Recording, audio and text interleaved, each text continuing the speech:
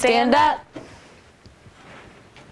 I pledge allegiance to the flag of the United States of America and to the republic for which it stands, one nation, under God, indivisible, with liberty and justice for all. Hey Green Valley, I'm Tori Squires. And I'm Cami Porter. Seniors, listen up. This is important. We need 2 baby pictures and 2 current senior photos. The deadline to submit your pictures for graduation will be April 15th. Also, local scholarships are due February 27th, which is this Friday, so be sure to fill out all those applications. If you're looking for community service opportunities, there are a few coming up. Friday, March 6th, 3:45 to 8:30 at Matthews Elementary School Carnival. And on March 13th, 14th, and 15th, there will be a basketball tournament. Last opportunity will be Saturday, March 21st from 9 to 12, where you can help with childcare at South Middle School. So Tori, did you see all the Eagle Map mayhem in this past weekend? Yes, that is awesome, not only for those wrestlers, but the whole school.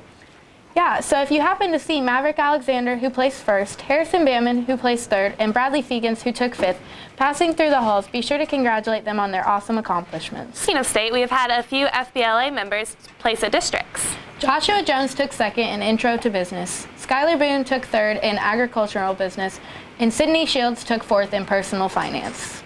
They will take another online test in March as part of the state competition, which takes place in April. We have had a lot of success with our basketball teams as well.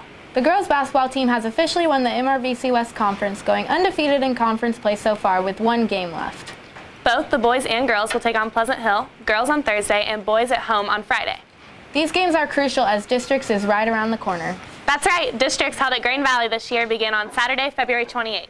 If unable to make it to any of the games or school events, you can follow along on iHi or check Twitter for updates tweeted by GVHS Activities. Also, anyone interested in playing boys golf this spring needs to see Coach Herbert in the A+ office by the end of this week.